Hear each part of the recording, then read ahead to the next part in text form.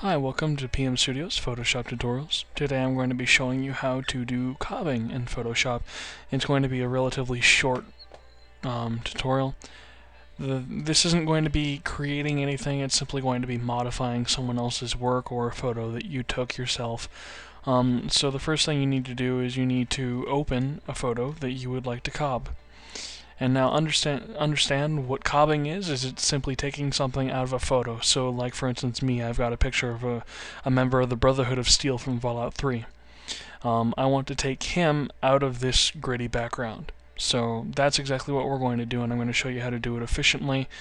There's two ways of doing it. There's the short way, but also not as precise, and then there's the long way, but it yields better results. It all depends on how much time you're willing to put into your project.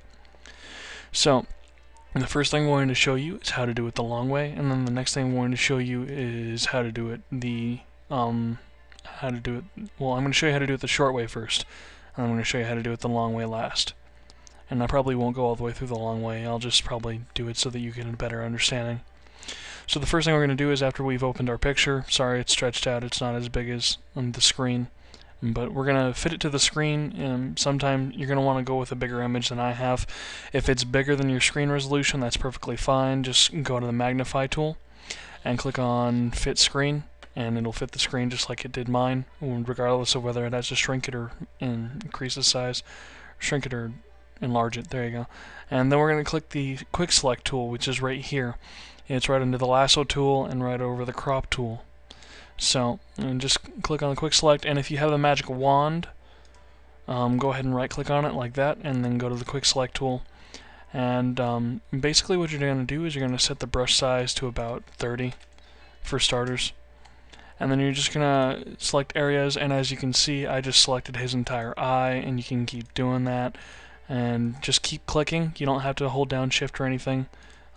But for reference, shift is add, and control is minus, or alt is minus. So if you want to subtract anything from your image, like I'll have to take that out right there later, you push alt. But anyway, so we're just gonna select this entire person. Don't worry about if it selects some of the background. We can fix that easily. And the majority of the time you'll be using this to select people, and then you're going to select his gun. And we may have to go to a smaller brush to select these finer items, or I can just do it the lazy way.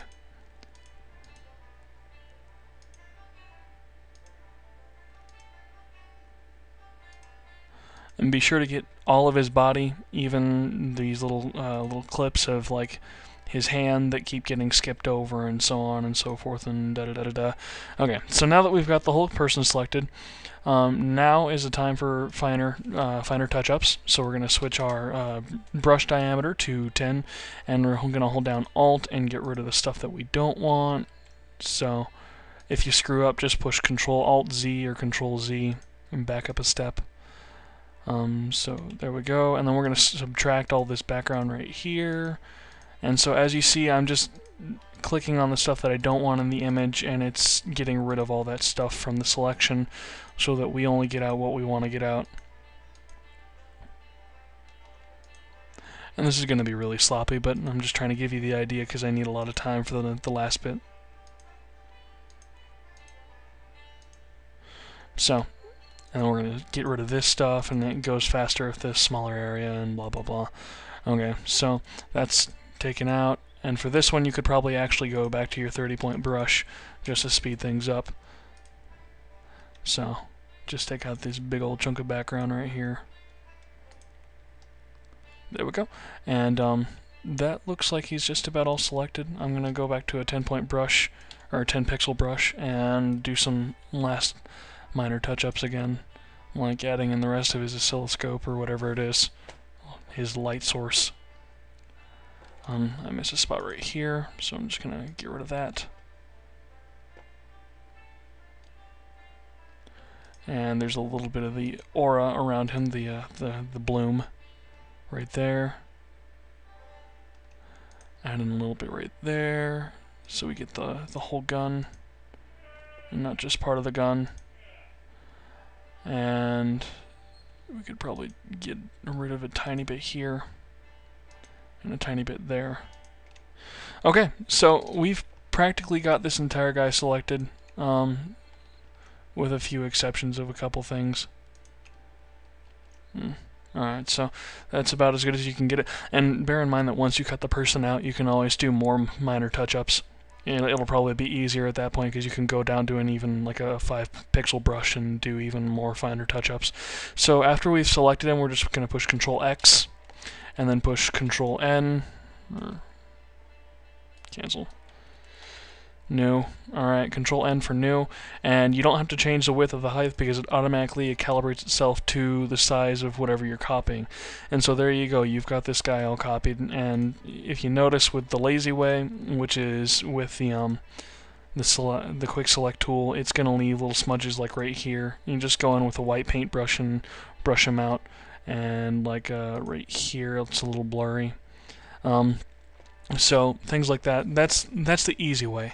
Now I'm going to go back to my Fallout picture and Control-Z and then Control-D to deselect after I've got him back on the screen. And now we're going to go over here where the Layers tab is, and we're going to go all the way over to the Paths tab.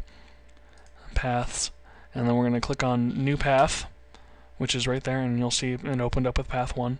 And we're going to go to the Pen tool, which is right here. It looks like a little inkwell pen. And we're just going to pick a point of reference to start with, so like I'm going to start right here at the top, and then you're just going to make points and go around his body. And this is why it yields better results, is because you can appeal to the curves better. Like if you say you want to wrap around his helmet like that, you can just click and hold. When you make the point, just click and hold and then rotate your mouse, and it'll bend the line so that it fits better. It's a lot more time consuming, there's a lot more room for error, but it yields much better results because you can actually fine-tune the curves and such. And so you get the general idea of this, and I'll try to go fast on this one. Again, it'll probably come out really sloppy.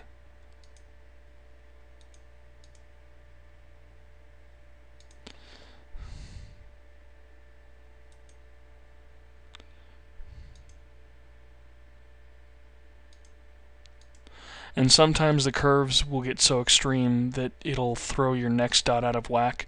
If that happens, then you've got too much space between your dots, and so just make more smaller dots between your points. Like right here. If you click right here on his sleeve, you can tell that it chops out a little bit of his glove right here. So we don't want to do that. We want like right there, and then you can go up here and take care of that. Excuse me. Bend it, and then we're going to go up here. Yeah. So you get the general idea. I hope you guys have enjoyed this tutorial. I hate to cut it short, but I'm running out of time. So I hope you guys get the general idea. After you do that, you're going to right click on it and click Make Selection, and then New Selection, and then you can cut it out just the same way. Please comment, rate, and subscribe, and I will see you next time.